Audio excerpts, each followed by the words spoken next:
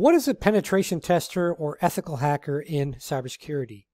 In this video, you're going to learn about the penetration tester, or pen tester for short, or sometimes called ethical hacker, career path in cybersecurity. So you're going to learn about an overview of the role, what to expect. You'll learn some different job titles that you can search for online that can hopefully help you find the job you're looking for, as well as different job responsibilities, the average salary to expect, because some people think you're going to make trillions of dollars starting out. I'm going to be the bearer of some bad news, but it's not such bad news that you should be scared away from the career. You also learn about some of the tools you might use, as well as do you need certs or college education, or is this something that you can just kind of learn the skills for and then go get your first job?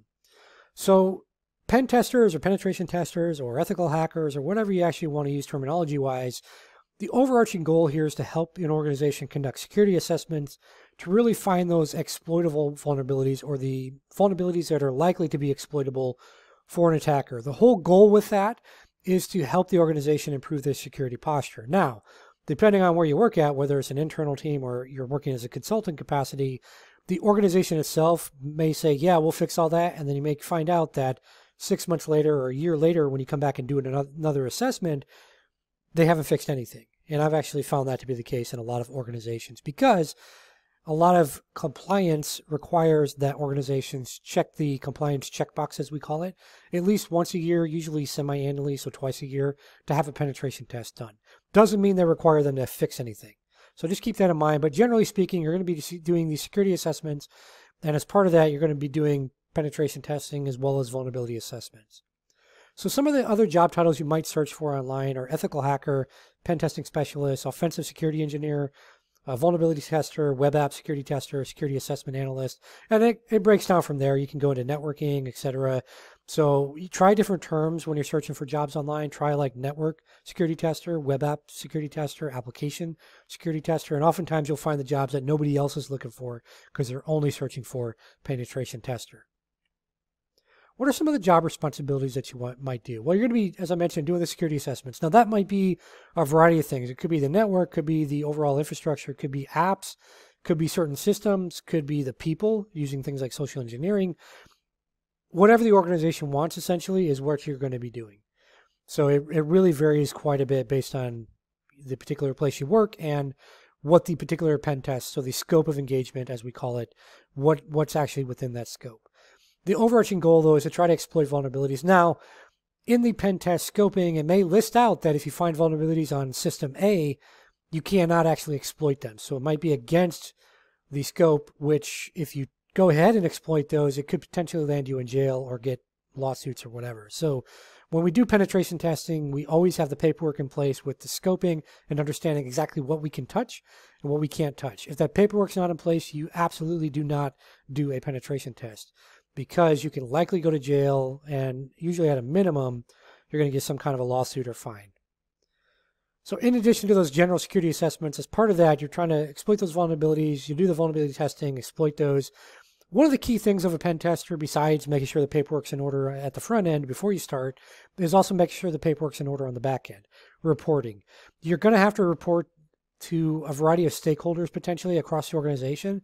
So you need to get really, really good at report writing. This includes things like making sure you've got screenshots where appropriate, making sure where you link references as appropriate so they can learn more, making sure you have a very solid executive summary, because most people are just going to read that in your pen test report, and then the technical people are going to read the rest of it. So you want to be able to verify everything you found and how and the steps you did to do it, and then also what are your recommendations for remediation. A lot of new pen testers I've met over the years and kind of mentored, they usually forget that last part of recommending good remediation. So you always want to make sure you do that as well, because what's the point in finding things if you don't fix them? For example, let's say you have a boat in the middle of the water. You're out in the lake or the ocean, and you're going along and you find a leak, and then you find another leak and another leak in your boat. If you never work to patch those leaks, eventually your boat's going to sink. So it's like, what's the point of finding those leaks if you're not going to actually fix them, right? Because eventually your boat's going to sink. You might as well just jump out in the water and save yourself some time. So what about salary? Well, like I mentioned at the start of this video, some people think you'll make millions and trillions of dollars. Yes, you can make millions as a pen tester, usually only if you own your own consultancy. For the rest of everyone else that's going to work in corporate for most of your lives or all of your life, this is a starting base salary, generally speaking, for a junior pen tester it's around the 65 to 70,000 range, sometimes the 75. And then as you go up, most cases you're going to be making above 130 per year here in the U.S. as a pen tester for base salary. Again, it varies a lot on where you go. Some places pay a little lower than others. In the government space, if you work for a consultancy that does like government and you need a security clearance, you can usually make a lot more money for those types of pen testing engagements. In the UK, 55,000 to 80,000 pounds, and then in India, 700,000 to 1.2 million rupees. So what are some of the common tools you might use? Well, Metasploit's one of the most common ones, along with Burp Suite, as well as Multago. And then some other ones are things like Nmap, Nessus for vulnerability scanning, so password crackers, vulnerability scanners. Social engineering is not a tool, but a technique you might use. Now, there are some social engineering tools like GoPhish for designing phishing emails, so you may use some things like that. And then custom tools. So as you evolve your career, you're going to find yourself oftentimes probably writing different security tools kind of on the fly based on the engagement. So that's where, as you grow your career, you'll definitely want to pick up some coding skills, whether that's scripting with like Python or coding in like C or Go or something like that. So just understand that you don't have to be a coder to be a pen tester starting out. In fact, many people aren't, but it is something that you want to explore maybe a little later in your career once you've got some experience.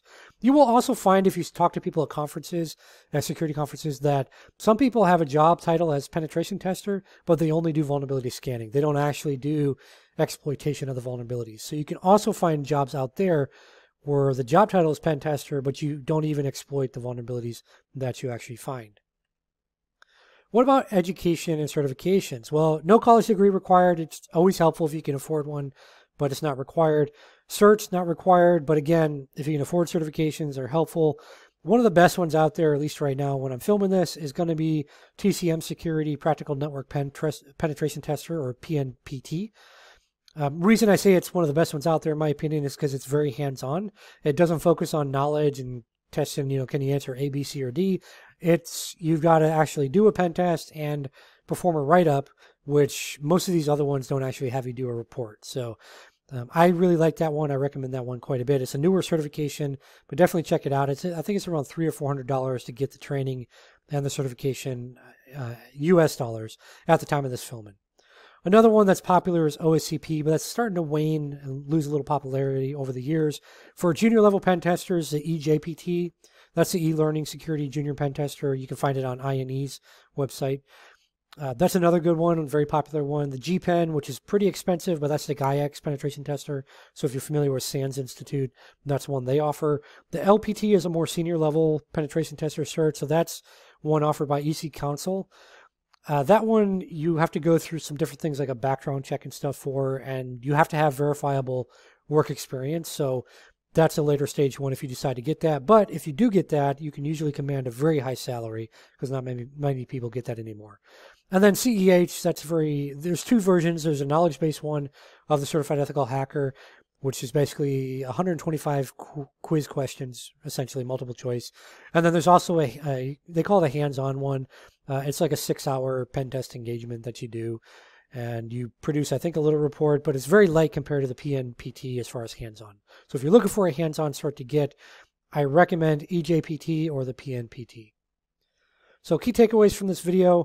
I want to stress that to be a good pen tester, you really want to have a background in IT or in another cybersecurity related role on the defensive side before you go to be a pen tester. Yes, you can go like from working at McDonald's and you can become a junior pen tester. It's totally possible. People have done it.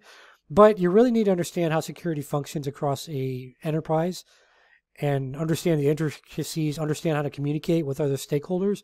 And you don't learn that stuff in school. You don't learn that stuff in an online course or a book. So that's why I recommend you work in IT role or like networking, help desk, whatever, or you work in maybe software engineering, or you work in a security role on the defensive side like GRC or SOC analyst or something like that. Pen testing can have good compensation. Another thing, if you like change, it's constantly changing. There's always new threats. There's always new tools out there. In fact, there's thousands of new tools a day written by people all over the world. And there's new types of attacks, the attack methods that our attackers are using. But again, a lot of the fundamentals that we've learned and defended against for years, they still work because people make mistakes.